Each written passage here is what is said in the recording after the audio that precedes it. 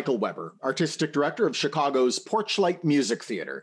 Today's another special edition of Classic Musicals from the Golden Age of Radio with our special guest, award-winning journalist Ray Kelly, owner and administrator of WellsNet, the resource credited by respected documentarians and authors as the leading online source of information about the life, career, and work of Orson Welles. Hello, Ray.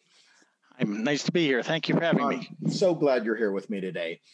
Premiering at the Adelphi Theater May 31st, 1946, Around the World is based on the 1873 Jules Verne novel Around the World in 80 Days and was the only Broadway musical ever created by the collaborators Cole Porter and Orson Welles.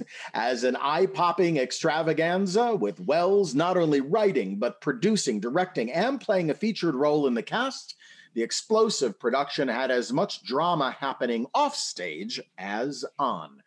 So, Ray, why don't you, if you could, take us to this moment in Orson Welles' career. This is obviously after Citizen Kane, but where was Welles' career in the mid-1940s at this time? Okay, Michael, by the summer of 1946, Welles had just witnessed the release of The Stranger. It was a thriller starring Edward G. Robinson and Loretta Young. It was his first Hollywood directing job in 4 years. His career as a film director had been dealt a severe blow after RKO Pictures re-edited, actually butchered, his second film, The Magnificent Ambersons, in 1942.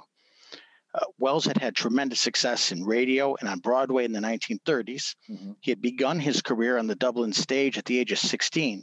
I'm sure part of him wanted to revisit the stage, and he had never done a Broadway musical, as you noted. Mm-hmm. His mother had been a concert pianist in Chicago, and he had a keen appreciation of music, and was a man of many talents and interests. Mm-hmm. So, Broadway musicals are born in many different ways. Sometimes they're adaptations, sometimes they're original. How did Around the World come that a collaboration would happen with two such improbable artists as Orson Welles and Cole Porter? Well, Welles decided to make a musical out of one of his favorite childhood books, Jules Verne's Around the World in 80 Days, and he wanted an extravaganza. There were 38 sets, a 3-ring circus on stage, a train running through the American West, and 4 mechanical elephants. For this, he needed more than 50 stagehands to support it and a cast of about 70. Wow. And about 30 minutes of this was motion picture footage that he shot and integrated into the play. And the play had a running time of about 3 hours. Mm-hmm. In later years, Orson Welles would say that it was the theatrical work he was proudest of, which is something when you consider his success in the Federal Theater with Voodoo Macbeth or the Mercury's Modern Dress Julius Caesar. Mm-hmm. The great Mike Todd was originally a backer, but he pulled out. Mm-hmm. So Welles sunk his own money into Around the World. And Welles borrowed money also from Harry Cohn from Columbia Pictures and agreed in turn to star and direct in a movie for them, which would turn out to be The Lady from Shanghai, mm-hmm. with his then wife, Rita Hayworth. Mm-hmm. Mm-hmm. So what was the working relationship? Do we know anything about the relationship between Cole Porter and Orson Welles in terms of this kind of a collaboration? Was this a good collaboration for the both of them? Yeah, I have to say, I'm really not well versed in that, though Welles was clearly a fan of Cole Porter's work. It's been reported that Welles went to Cole Porter and said, I want to write a musical, Around the World in 80 Days. I want to direct it. I'm going to be in it. Mm-hmm. In his later years, he used a Cole Porter tune as temporary music for his last film, The Other Side of the Wind. Mm-hmm. As you know, Around the World it's one of Porter's lesser scores that it characterized his output in the 1940s until the success he had with Kiss Me Kate in 1948. Right. This was sort of a low period. Absolutely. Absolutely. And at the height of really what was happening in the 1940s was the kind of explosion of Rodgers and Hammerstein, who were bringing a very different kind of a show than what Cole Porter, I guess, mm-hmm. was really, accustomed to working. And it almost seemed like he didn't know how to function in the theater at this time until, of course, like you're saying, Kiss Me Kate came along. And that wasn't until 48. Yeah. Yeah. So was this, Was this a tumultuous production process in the classic Orson Welles sense of the word? Yeah, the show began its pre-Broadway tryouts at the Boston Opera House back in April 28th, late April. A little more than a week later, he moved it to the Shubert in New Haven. And then a week after that, they moved it to the Shubert in Philadelphia. And then we're looking at it. We keep saying the Adelphi Theater, Broadway, which was owned by the Shuberts, and it moved there at the tail end of May. It lasted just 75 performances. It closed on August 3rd, 1946. Yeah, not a very long run, even by not at all. We talk about the audience reaction to it. Okay, by all accounts, it was a crowd pleaser, but the Adelphi did not have a really great air conditioning system. And so this play, the production was slow getting off the ground, getting moving. It opens up on Broadway. We're talking, Memorial Day weekend.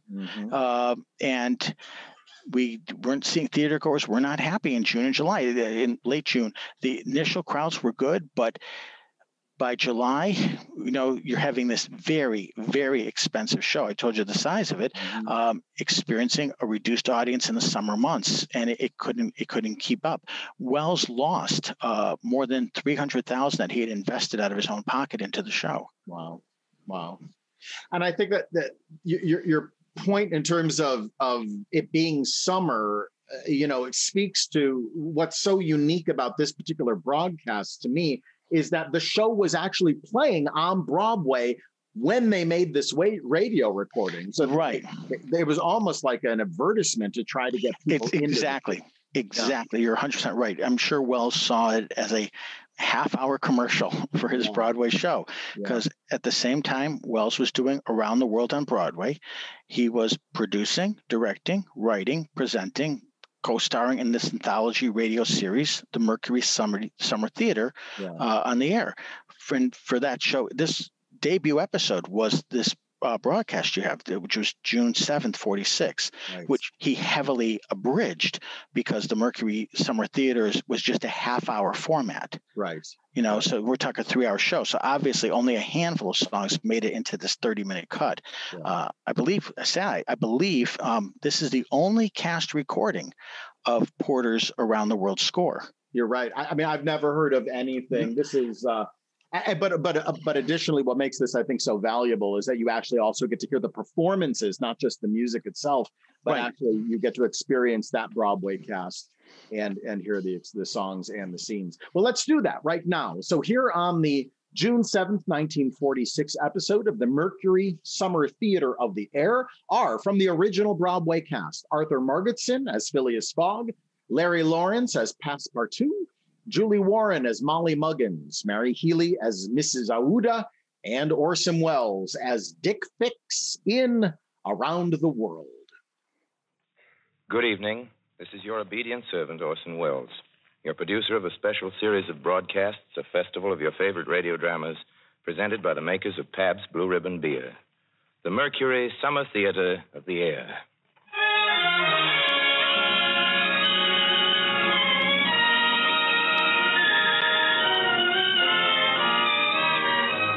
Tonight and every Friday night, Pabst Blue Ribbon presents you with a front row seat in one of the greatest plays ever produced on Broadway. So while America's famous producer, writer, director, Orson Welles, entertains you, pour yourself a tall, frosted glass of Pabst Blue Ribbon and enjoy at the same time great theater and this truly great beer. 33 fine brews blended into one great beer. 33 fine brews blended into one great beer. Summer theaters are among the most genial of all theatrical institutions. The atmosphere is pure holiday for everybody on both sides of the curtain, and it's just in that spirit that we of the Mercury Theater, begin tonight a summer festival of revivals. Plays and stories we've done more than once before because you've told us more than once you like them. Tonight, it's one of the first things we ever put on the radio, and by no coincidence whatsoever, it's the very latest thing we put on the stage. You can see it now on Broadway at the Adelphi Theater, Sunday evenings included. And if you're one of our staunchest friends, you'll remember it from among the first Mercury broadcasts. Many an eventful year before Cole Porter put the whole slam-bang, she-bang to music for us. His music, a portion of it, makes up the main part of this evening's entertainment. A half hour really isn't time enough for the story alone. This being what it is, a gaudy old melodrama from our youngest days with equal parts of plot and plush. So take it, if you please, with a smile and our warmest compliments for the warm season. Here it is, then, minus many scenes and much mileage, with a hop, skip, and a jump around the world in 80 days.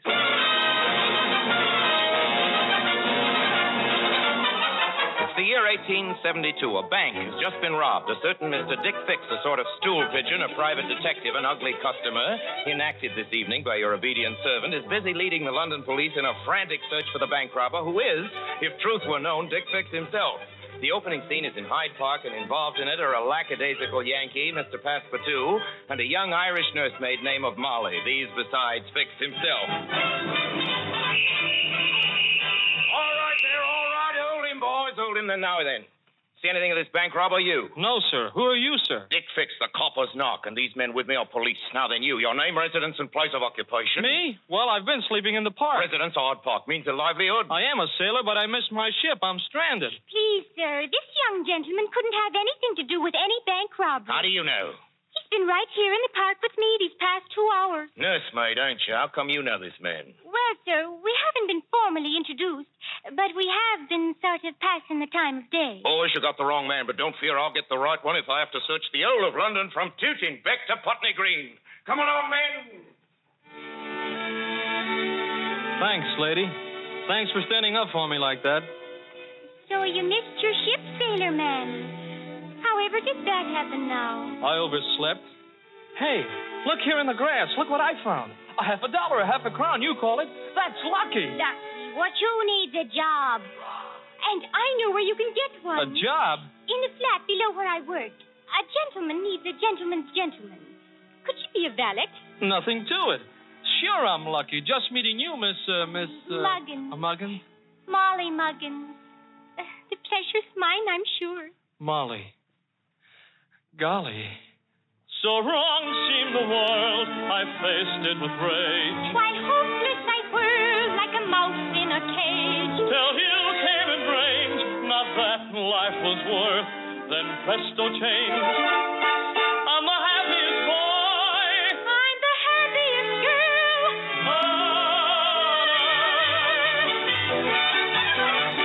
Oh, sweet music, flowing, rippling song. Oh, sweet music, look what I found. Sing, you songbird, make the wind resound. Sing higher, oh songbird, look what I found. From nights of care and dismal despair, with days only lonely in view, I walked to see how sweet life could be, that great big moment when I found you.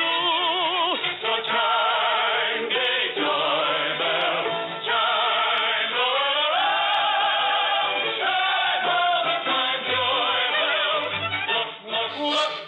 Look what I found.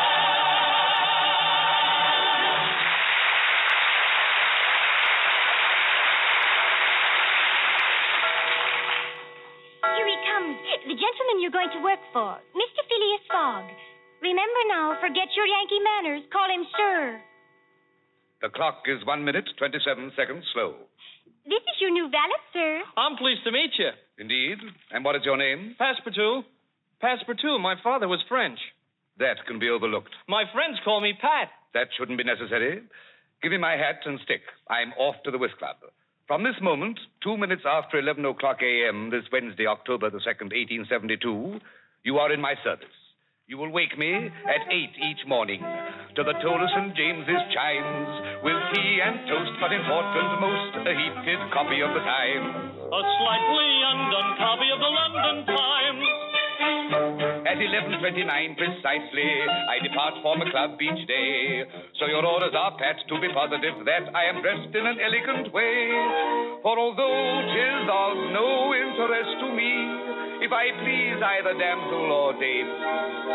'Tis a matter of pride as the streets I stride to hear all the ladies exclaim. To hear the ladies all exclaim.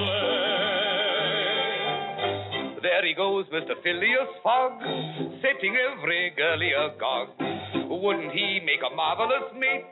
Never early, never late. There he goes, that smart Mr. Phileas, in his clothes so piccadillious.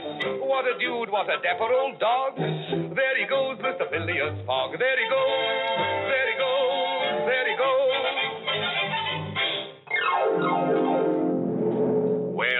Well. Scotland Yard has come to me to old Dick Fix, the copper's knock, to help them find the bank robber. Little do they guess the bank robber is me, but I'll mislead 'em. I'll pin the job on this here Phileas Fogg and get the reward for doing it, 'cause I plays it two ways. That's why they calls me Double-Dealin' Dick.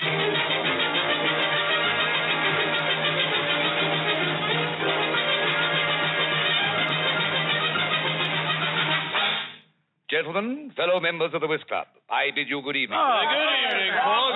Well, Jeopardy, what about that robbery in your bank? Blasted spry of you, Fogg, I must say, getting your money out before the theft.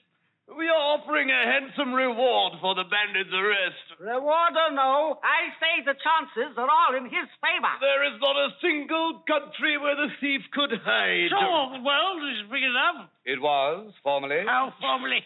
Has the world grown smaller, perchance? Much smaller, my dear sir, since we can now circle the globe in 80 days. I'll wager £4,000 such a journey is impossible. I accept. You mean that, to circle the globe? In 80 days? In 80 days, and I'm willing to bet £20,000 I'll do it. 20,000? Which an unforeseen delay may make you lose? The unforeseen does not exist. The Dover train leaves at 8:45 tonight. I will take it. Today is the 2nd of October. I will be back in London in this very salon of the Whist Club on Saturday, the 21st of December at 8:45 o'clock in the evening. £20,000? Well, Mr. Fogg, yes.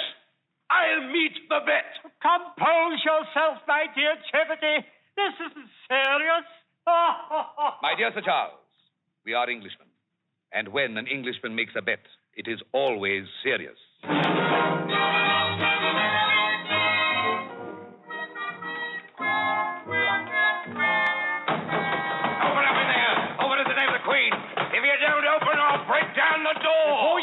Breaking any doors, Dick. What evidence have you got against this here Phileas Fogg? Well, Chief, he answers the bank robber's description. Does he? He's going to if he don't now for the doorman. 1, 2, 3.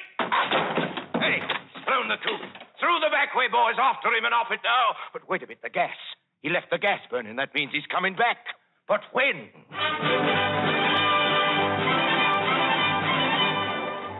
days? In 80 days, Mr. Fogg? It does seem a short time, but I'm confident we'll do it. Seems like a long time to me. How's that?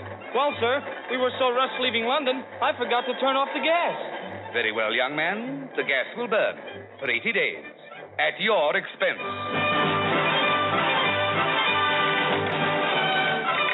Special agent reporting to Scotland Yard. The bank robber Phileas Fogg left Brindisi at high noon on the mail packet Mongolia for Suez, Egypt. Rush warrant, rush reward. Meantime, I'll dog his footsteps, using all possible ruses to delay his journey.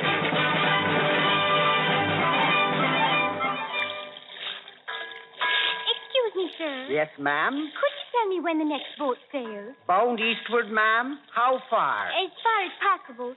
I'm going after my intended, and its needs must be. I'll follow him around the world.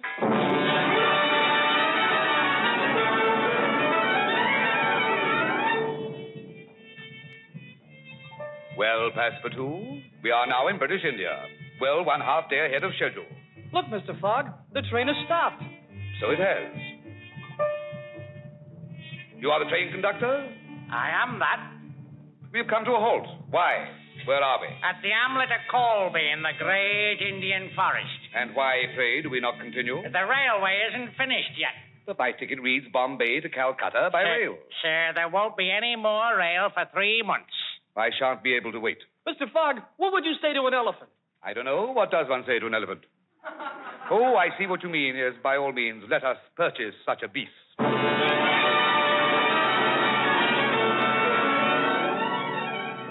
My man, I don't speak your lingo, but I desire to rent your elephant.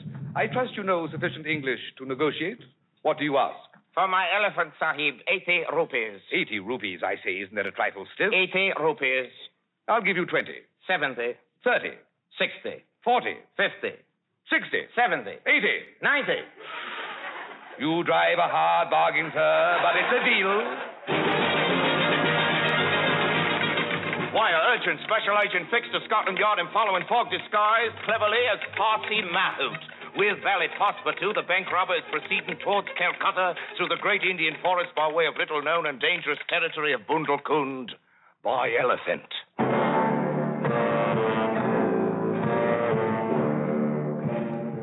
Why does the beast pause? The elephant pauses because she senses danger. Ah, gentlemen, you may well rue the day you ventured so far into the mountain fastnesses of Upper Bundelkund. I hear savage music. The song of Kali, goddess of death. Behold, Sati. Sati? What's that? The sacrifice by fire. There comes the procession. Looks like some kind of funeral. Who is the deceased? Aouda, a wealthy prince of the neighborhood. Behold, they are bringing his body to the funeral pyre. And there comes his young widow. Her husband's corpse will be cremated, and she will be put to the flames by his side. Burned alive? A native custom. But how can it be that such foul practices still are countenanced? Where is the beneficent hand of our British Empire?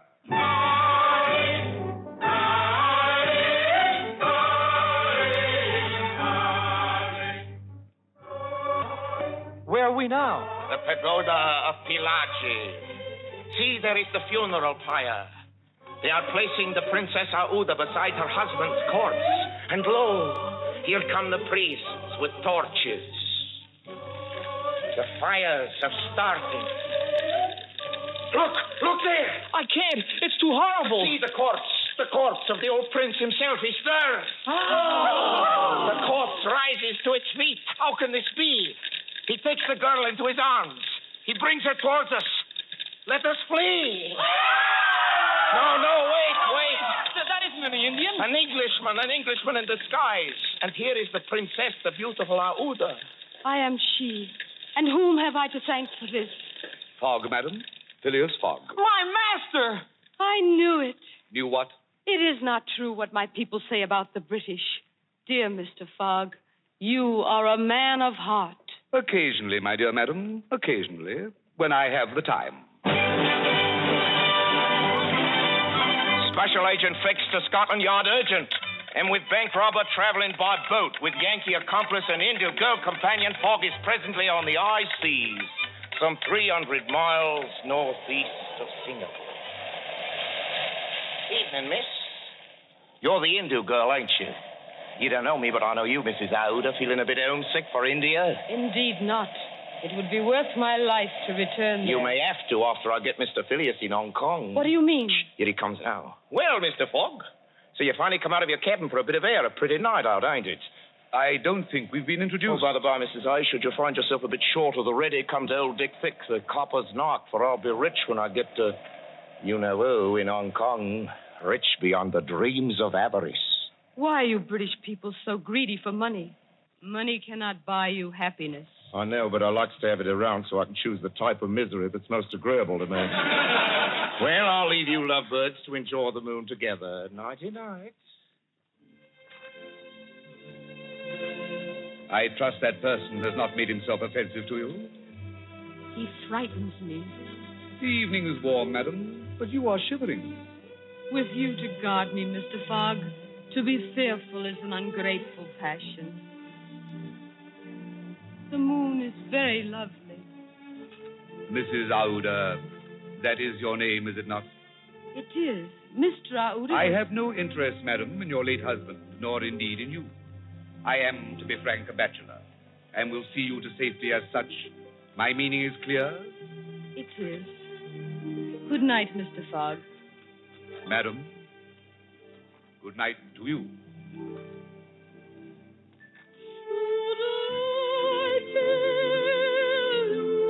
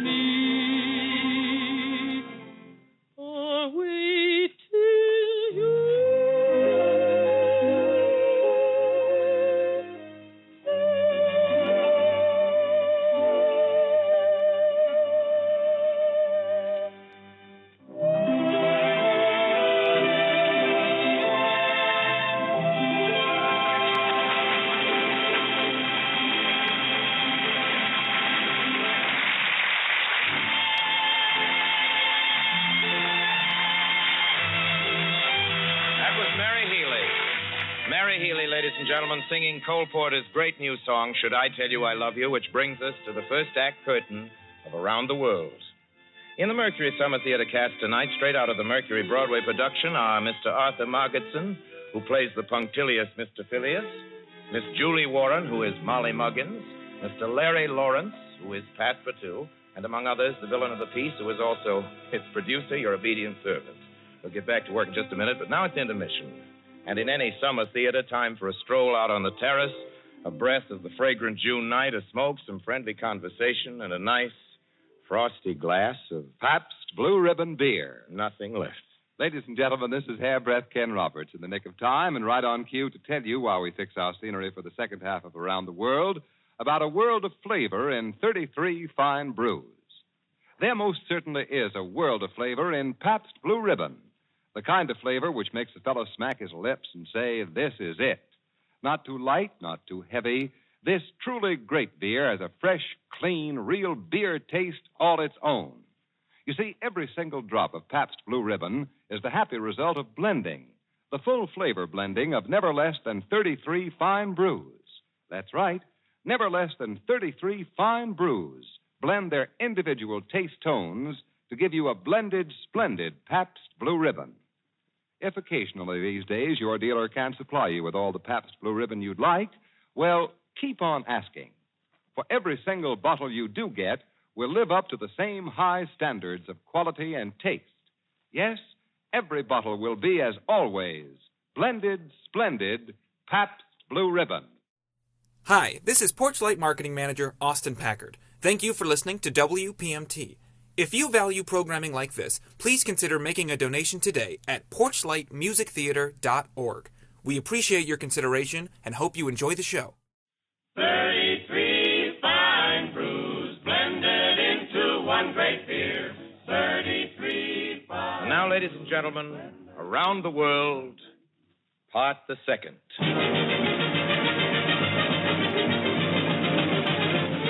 For purposes of time and radio, we skip ahead some 8,000 miles and some 60 of the 80 days in which, according to his solemn wager with the whist club, Mr. Phileas Fogg, in the year of our Lord 1872, was undertaken to circumnavigate the globe. With Mr. Fogg is, of course, the Hindu princess, Mrs. Aouda, lately rescued from the funeral flames, of Sati, you remember, in Upper Bundelkund, and his valet, Pat Passepartout, and an honest nursemaid of the old sod known as Molly Muggins. Because we're somewhat pressed for time this evening, we permitted Miss Muggins to catch up with Mr. Passepartout, whom she greatly admires, during the intermission. The entire party is at this moment in one of the furriest sections of the American Wild West. Precisely speaking, in the Wasatch Mountains, advancing by train toward the perilous pass of Medicine Bow. To thicken the plot a bit for you, if possible, it's coming up for a blizzard.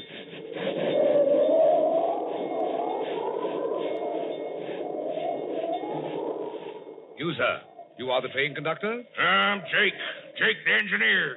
Bridge over the pass is gone or almost gone. We're going to have to spend the night here. Cannot the river be crossed in a boat? Raining too hard, snowing too bad, blizzard too awful, creeks all swole up like a horse with a green apple colic. Be that as it may, I suggest that we pass over the bridge first. Over the bridge? And I'm willing to pay double fare for every soul on board this train if you, sir, Mr. Engineer, will undertake to chance it. On the bridge? On the bridge. With our train? With our train. But the bridge threatens to fall. Yeah, the brave thing won't hold. It won't hold. She's a teetering and a tottering right now. I believe that by rushing the train over at its maximum of speed, we'll have some chance of passing. What is your estimate? Oh, 50-50. 50-50. An excellent risk. Let us proceed.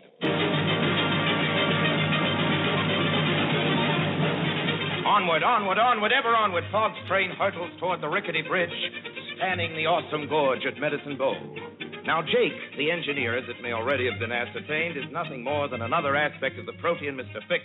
Fix of the thousand faces. Dick Fix, the copper's knock, still dogging Fogg's footsteps around the world. Since your obedient servant is portraying this unsavory character, imagine yourself in the red-hot cabin of the engine, thundering towards the pass. The salmon-pink mustachios and red nose are those of Jake the engineer, but the thoughts are the black thoughts of Fix, the copper's knock. old double-dealing Dick himself. It's my game to slow up Fogg until the warrant comes from London so as I could get me the reward by pinning my crimes on him. But now Now he's forcing me to cross this bleeding bridge, and after what I did to it, I doubt if I can.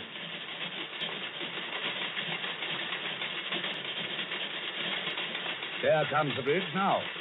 God help us if she doesn't hold.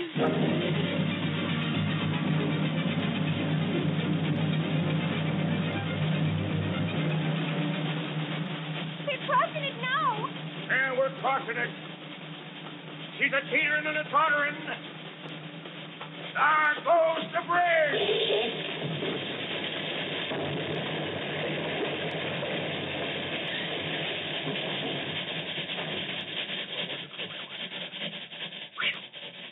It fell just behind us. Safe at last.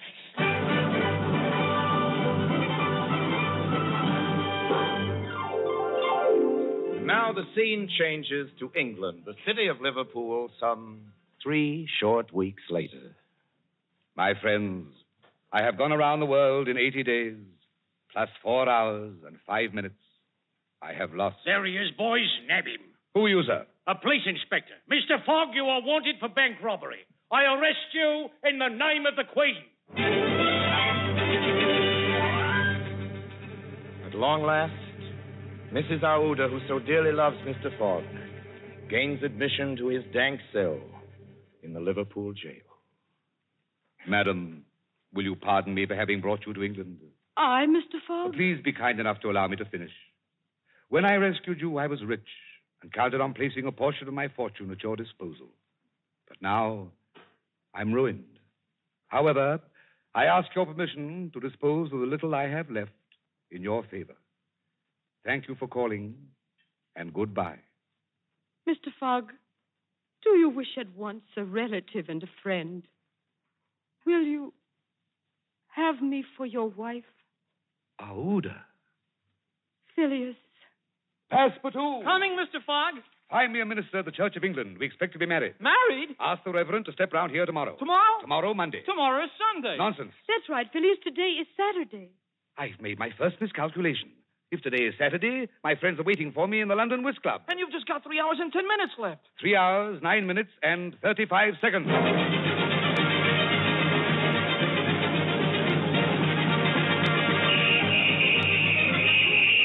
sound of the whistling indicates the pursuit by the English police of Dick Fix, whose true identity as the bank robber is revealed just in the nick of time, just in time to release Fogg from jail.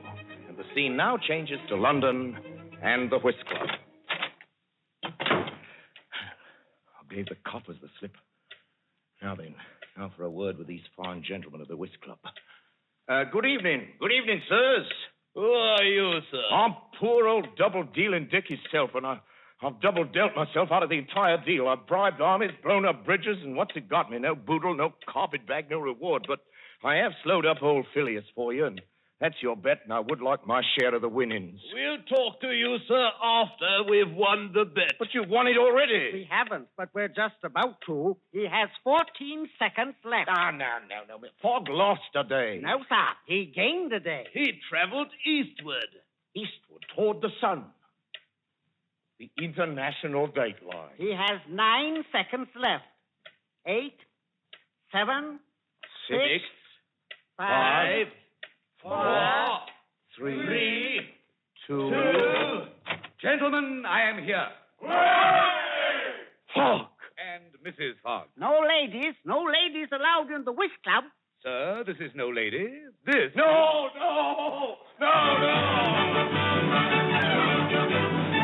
The police, hot on his trail, Dick Fix makes off into the night, leaving the lovers, Pat and Molly, Mrs. Aouda, and Mr. Phileas Fogg to celebrate the remarkable journey made in the year 1872 around the world in 80 days.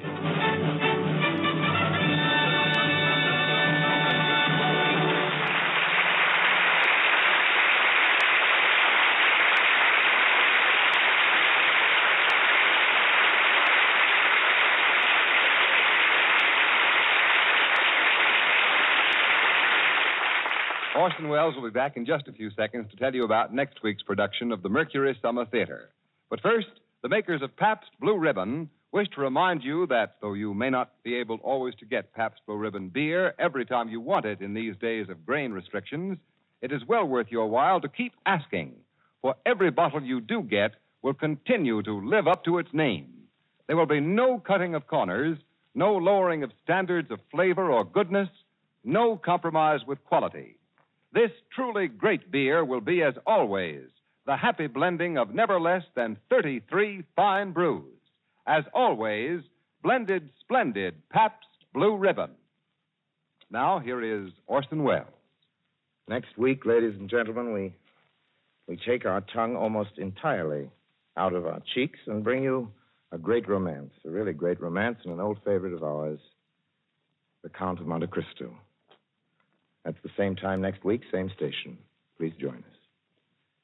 Until then, speaking for my sponsors, the makers of Pabst Blue Ribbon beer, and all of us in the Mercury Theater, I remain, as always, obediently yours.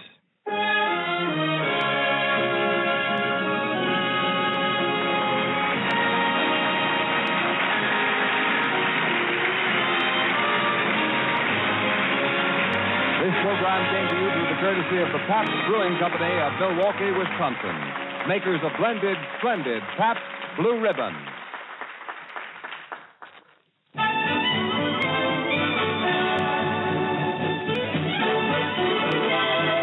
This is CBS, the Columbia Broadcasting System.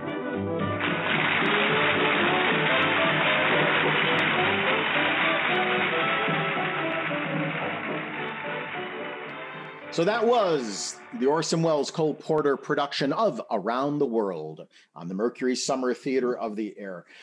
Let's talk, Ray, a little bit about that. What is the Mercury? I mean, I know the Mercury Theater of the Air and Orson Welles' work as one of the great radio artists, but what was this particular show in comparison to other things that he was doing? I think it was an attempt to recapture those glory days of the late 1930s of the Mercury Theater on the Air and the Campbell Playhouse. Those shows were hour-long shows, and in my opinion, they were far meatier. The Mercury Summer Theater, while entertaining, was Welles's last U.S. radio series. He would do some work over in England. He did The Adventures of Harry Lime and some other work, but this was kind of the farewell for him on U.S. radio. Mm-hmm.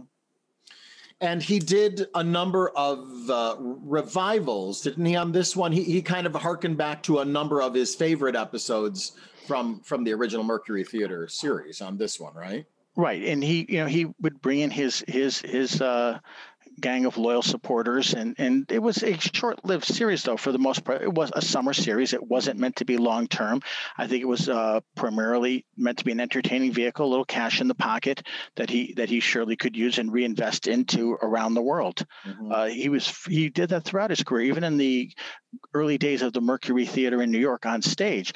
Welles did radio work to subsidize his productions. Mm-hmm. He was very much always an independent artist in that sense, and that's probably why he didn't do so well in the studio system. But he frequently used his work to finance his work. Right. And I think the Mercury Summer Theater is an example of that, making some money to pay the bills and to put into something like Around the World. Mm-hmm. Do you feel, I mean, for somebody who at this time was doing films, doing radio on stage, did he have a favorite medium, do you think? Oh, film. He has, there's a wonderful line, I'm going to mess up the paraphrasing, but essentially that, he would have been far more successful had he stayed in the theater. And he has no doubt of that he would have been far more successful, but he fell in love with films and, he stayed loyal to it. And he spent a lot of his life hustling for money, because one can write a book alone in front of a typewriter, and you can do a lot of things artistically that are much cheaper than filming a motion picture back in the 40s, 50s, and 60s. Mm-hmm. I believe it's referred to as a very expensive paint box. Right. So it's not unusual these days to see revivals of shows that maybe in their time, in their original production, were not as successful with audiences. Maybe they were a bit ahead of the time or for any variety of reasons. That doesn't mean that they were a bad show, and we rediscover them many years later. Around the World, for being a Cole Porter and Orson Welles collaboration, surprisingly is not a show that has been revived very much. Why do you think that is? It's a very expensive production, and frankly, Wells had spoken with people in England, Alexander Korda and others, about bringing this show after its U.S. run, bringing it over to England, where they felt it would be very successful. But the British trade unions would not allow Wells to use U.S.-built sets and props, and so that meant starting again from scratch. Right. In terms of stage and stuff, that just cost prohibitive. So with that, it faded into history. Now, a semi-staged production took place a decade ago in England and got fine reviews. And but that's where we left off with that. It was a potential backer. A few years ago, I was contacted by someone who was interested in a new production of this. They were looking for some historical data and asking me to do a little digging for them. And they had some interest in it, but nothing ever came of it. It's a very expensive proposition. Wow. Also, I mean, I'm not sure how much there's two estates to deal with. You deal with Wells's estate, but you'd also be dealing with the Cole Porter estate for the rights to the songs. And then you're going to, get that lined up before you embark on a show that's going to ask you to create 38 sets and film, and it's a big undertaking for something that I think we all agree is not Cole Porter's finest work. I had someone else talk to me once that they were interested in acquiring the rights to the musical without the Cole Porter songs and talking about someone else composing new songs for it. Now, I think that really lowers the appeal to me of a revival completely. I don't think that works. Right. But so people have kicked it around. This has gotten mentioned, but there's been more interest in this in England than in the U.S. in terms of doing semi-staged productions or recitals on it. And without the hand of Orson Welles directing it, I think it's one of those things that you're never really going to be able to fully experience. Exactly. And I know the reception that the show got, it's very interesting because it had its flaws. This was not, a perfect masterpiece, the quintessential American musical. Life magazine called it the most overstuffed conglomeration of circus, magic, movies, old-fashioned spectacle, and penny peep shows that Broadway has seen since the day of Barnum. Okay. And they noted that the score was disappointing and that it was cluttered with more junk than gems. That was said. One of my favorite stories about Welles is that after a noted Broadway critic, Robert Garland, he had written that Around the World had everything but the kitchen sink. The next night, Welles had a kitchen sink brought out on stage during the curtain speech. That's amazing. And that gives you the appetite to want to get a time machine and go back and see the show in a way that you can. Ray Kelly, I'm so glad that you joined me today. I really appreciate your insights and your thank you for having me, Michael. In all things Orson Welles. Theaters across the country need your support now, more than ever. We hope you'll consider a donation to Porchlight Music Theater today. Just go to porchlightmusictheater.org. Until next time on Classic Musicals from the Golden Age of Radio, I'm Michael Weber.